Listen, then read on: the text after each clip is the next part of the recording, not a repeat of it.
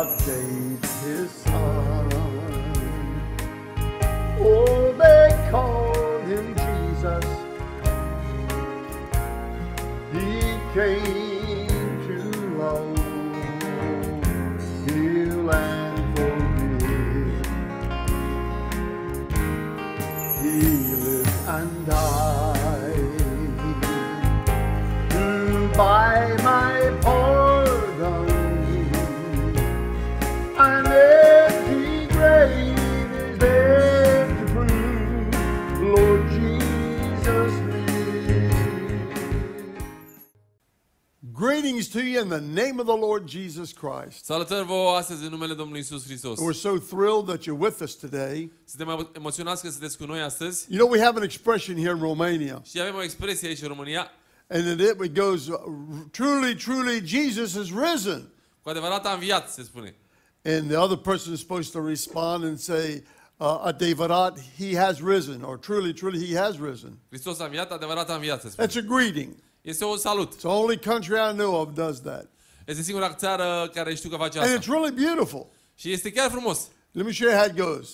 Hai să vă spun. Christos a înviat. And the other person says, adevărat, adevărat, e înviat. El e înviat. So that means, I say, Christ is risen, and they say, really, truly, he has risen. Hristos a înviat, adevărat a înviat. Now that's the truth. Asta este un adevăr. Now a lot of people confess the truth, but really don't believe it in their hearts. Mulți oameni îl mărturisesc acest adevăr, dar nu-l cred în inima But lor. thank God for this expression in Romania. Mulțumesc lui Dumnezeu pentru această expresie românească. I want to thank you for praying for us. Vreau să vă mulțumesc celor care vă rugați pentru Some of you noi. are so faithful to pray for us. Unii dintre voi sunteți atât de credincioși rugându-ne, As you look down at the bottom of the screen, you'll see my email address, rugându-vă pentru noi, veți vedea adresa noastră în josul paginii and you pray for us. și rugați-vă pentru noi. And I know it. Voi vă rugați și I noi remember știm. one time I heard a preacher preaching, Am auzit toată un predicator predicând. and he stopped right in the middle of his preaching, S-a oprit chiar în mijlocul predicii and there was a young man sitting down in the audience. și era un tânăr care stătea în audiență acolo. His name was Sammy Allen, this guy that was preaching, this brother. That was Sammy Allen era cel care predica. And he told that boy, stop preaching. He looked at him. S-a oprit din predică și s-a uitat la băiatul ăla. He said, son, you're praying for me, ain't you? Și a zis, fiule, te rogi pentru mine, nu-i așa? The young man said, yes, sir. Tânărul a zis, da. He said, I know it. I can feel her coming through. A zis, da, am un sentiment că asta se întâmplă cu adevărat. He could feel it coming through. Amen. Putea să simtă asta. And so when you pray for us, Când te rogi pentru noi, it just helps God. It opens the doors. asta ajută lucrarea noastră și deschide ușile. I know in my heart, everything God does is through prayer. Știu în inima mea că orice ce face Dumnezeu face prin rugăciune. I remember I read that by a man called E.M. Bounds years ago. Știu că am citit scrierile unui om, E.M. Bounds, cu ani în urmă. And I read that and I said, you know, that's kind of sounds a little bit stretching it a little bit. Și m-am gândit că cam trage de subiect așa, adică îl întinde. He said God doesn't do anything except through and by prayer, by and through prayer. Și el a zis că Dumnezeu nu face nimic decât cu și prin intermediul rugăciunii. But down through the years, Dar de-a lungul anilor I can testify. pot să mărturisesc Everything God does, tot ce face Dumnezeu. He does it through prayer. I'm talking about His work. Face prin rugăciune, mă refer la lucrarea sa. I want to read you a verse of Scripture. Vreau să vă citesc un verset de Scriptură. This week, this is lesson 6 Săptămâna aceasta este lecția on 6 our being raised with Christ. despre faptul că am fost înviați împreună cu Hristos. And we'll go back and just touch a few of the things, but listen to this verse of Și vom atinge Scripture. câteva scripturi. Ascultă acest verset. Only the Apostle Paul had this revelation. Numai Apostolul Pavel a avut această revelație.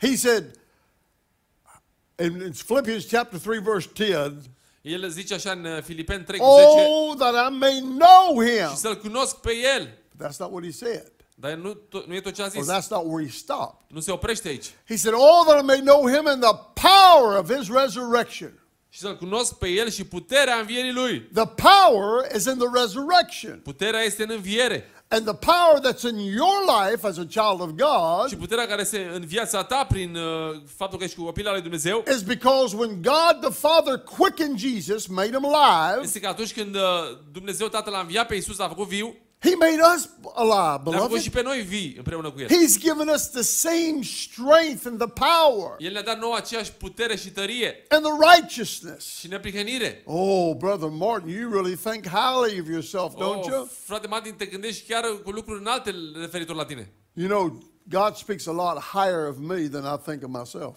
Știi, Dumnezeu vorbește lucruri mai înalte decât mine, decât And you cred too. eu. Și tu la fel. We're more than conquerors in Christ. Suntem mai mult decât biruitori în And Hristos. tomorrow, Și mâine we're going to start into it, okay? vom începe să God intrăm în bless el. you. Dumnezeu să te Let me binecuvânteze. say one other thing to you Hai while să vă we're mai spun un closing. lucru înainte de a încheia.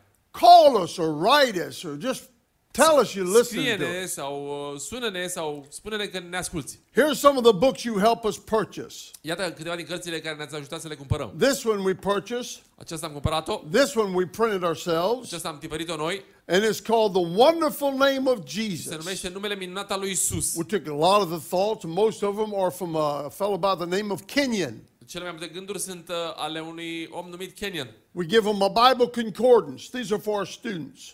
Am cumpărat și o concordanță biblică, aceasta este pentru studenții And we have noștri. some other books too. Și avem și alte cărți de asemenea. Jesus Christ the Healer. Hristos Iisus Vindecătorul. The multitudes of people have been healed just by reading the Mulțimi principles de oameni au fost vindecați prin citirea acestei cărți, on healing in this book. legate de vindecare în această carte. And this is my favorite. Și aceasta este favorita mea. It's called our identification in Se Christ. numește Identificarea noastră în Hristos. It says crucified with Christ. Zice, răstignit împreună cu Hristos. God bless you. Dumnezeu să te See you binecuvânteze. tomorrow. Ne vedem mâine. Oh, I can face tomorrow.